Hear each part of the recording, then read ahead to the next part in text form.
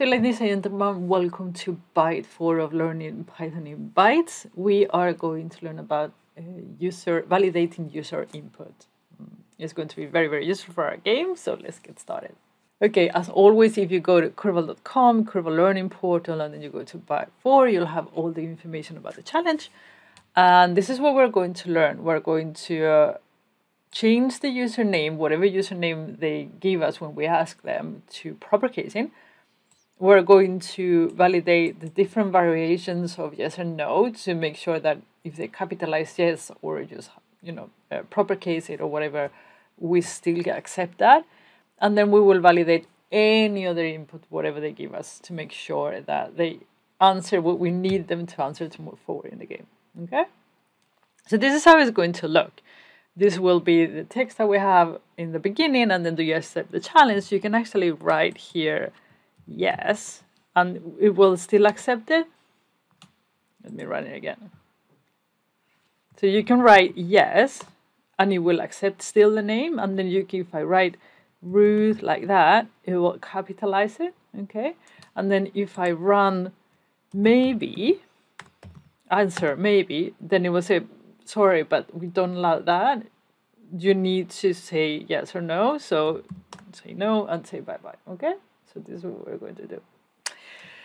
So click here to take you to Curbal Data Labs on GitHub, and then opening collab, so you actually have a copy of the notebook and you can run it with me. Okay. So convert the name to proper casing. Yes. First, let's start with where we left off on byte 3 and run that. Like that, and then shift enter, and it says, do you accept the challenge? Yes. What's your name? Ruth. Hi, Ruth. Okay, cool. So what we want to do first is we want to make sure that whatever name they give us, we do proper casing. That means the first letter is a capital letter and the rest is lowercase. And to do that, the only thing that you need to do is here on participant add title. So title is Python's answer to proper casing. Okay, so let's give it a whirl. So say yes, and then what is your name? I'm going to put everything in capital letters and in proper case it. Beautiful.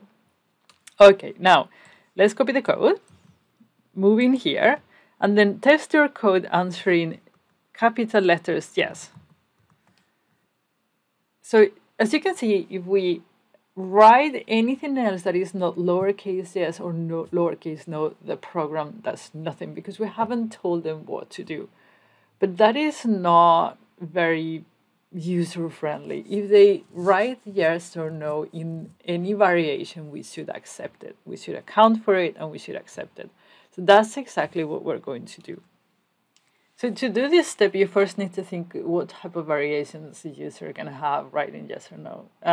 I can think that probably it's like a different combination of uppercase and lowercase, like you can see, or maybe they slip a space without noticing that. So those things are we're going to account for. So I'm going to copy the first part of the code. And then I'm going to start showing you different ways to enter. So if I put here lower to the name, what it will do is whatever way they write it, it will lowercase everything, right? Because we want to accept yes and no as lowercase. And then I'm going to show you this one that will strip all the spaces on a word. So if they write space, yes, space, or if they write yes and then they put a space without noticing that, we strip them out, okay? And then the combination is to put that, dot lower and dot strip. It will do both, okay? So now we're going to test it. I want you to see. So if I write yes,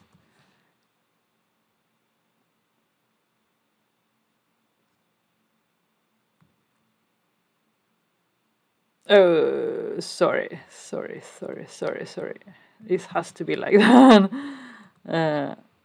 Obviously, the print statement has to be like that. let's do it. So if I write yes, so you can see the first print is whatever we wrote. The second one, lowercase it. The third one, it removes spaces, there were no space in here. And then this is the correct one. This is the one that will get returned to us. Let's try it again.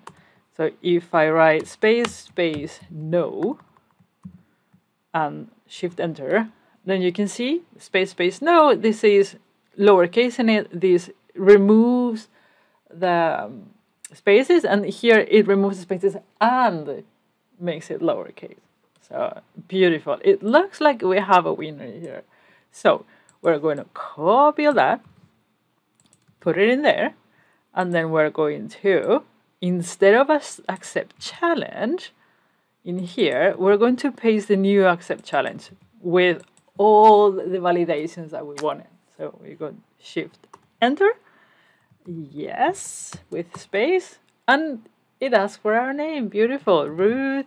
I'm going to put in capital letters, and proper casing, gorgeous. Now let's run this beauty once more, but this time we're going to say maybe with B. Okay, well, it doesn't say anything, it doesn't do anything because we have an account for it. So how do you do that in Python?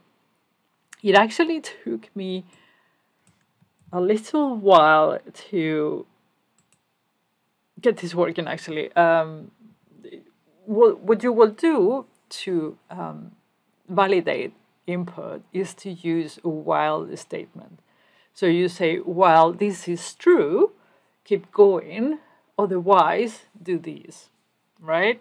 So the trick here is that the while loop has to be a negative one. You will say, if the user answers something else that is not yes or no, which is what the answers that you want, then ask the question again. Otherwise, ask for the name or say bye-bye or whatever it is.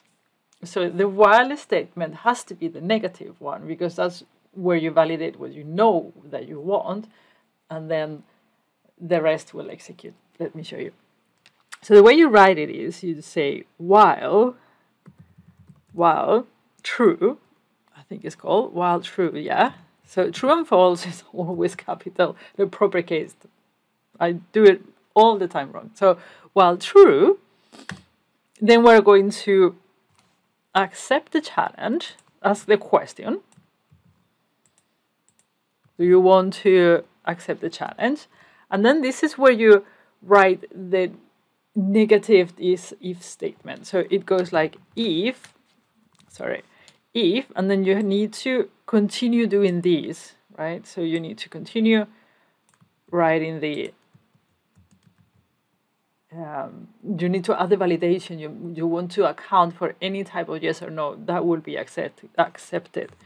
But then instead of saying is equal to, we want to say is not equal to.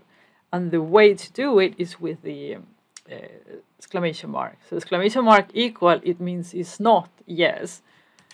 And copy paste again, is not no in any variation of form.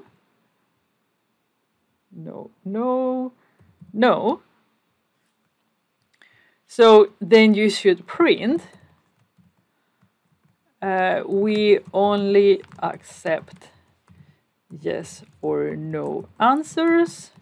Please try again. Try again. And then we're going to put a line field. So in the next part, we will say, how do you force them to go up to the loop and ask again? You just write continue, continue. So while this is true, which means that if they are not answering yes or no, go back again and ask. Okay, print like, sorry, that's not correct. And then it will go up here and said accept the challenge. So until they answer what we want, they will continue asking the question. If they do answer what we want, we're going to do else, and then we're going to do a break. That means get out of the loop. we don't want you to ask again. They've done what we want them to do, right? And then if they do that, then we go to the normal stuff, and it's like, okay, ask them if it is yes, this, if it's no, that. Okay, so let's give it the world. Hopefully I wrote this right. So do you accept the challenge? And you write maybe. And they say, we only accept yes or no answers. Please try again. Do you accept the challenge? And then you say, don't know. Don't know. Cool, right? And then if you say yes, I'll ask you for your name. And then print the greetings. It will greet you and say hi. If you said no, in any shape or form, it will end the game. How cool is that? I mean, once you understand the structure of the while statement, it's actually quite easy, but it took me a while to figure out that I had to do the negative first. But yeah, once you get it, it's easy. So now, your job is to put this byte together, okay? Where you validate any possible answer that they give you to make sure that you accept for any variation of yes or no, you proper case the username, and if they write anything else that is not yes or no, you ask them again and you say what answer you're expecting from them, okay? So, yeah. This is all for today. Just as always, let me know what you think of the challenge, if it's going too fast, too slow, too anything. And we'll see what we can do about it. Okay, see you in the next bite.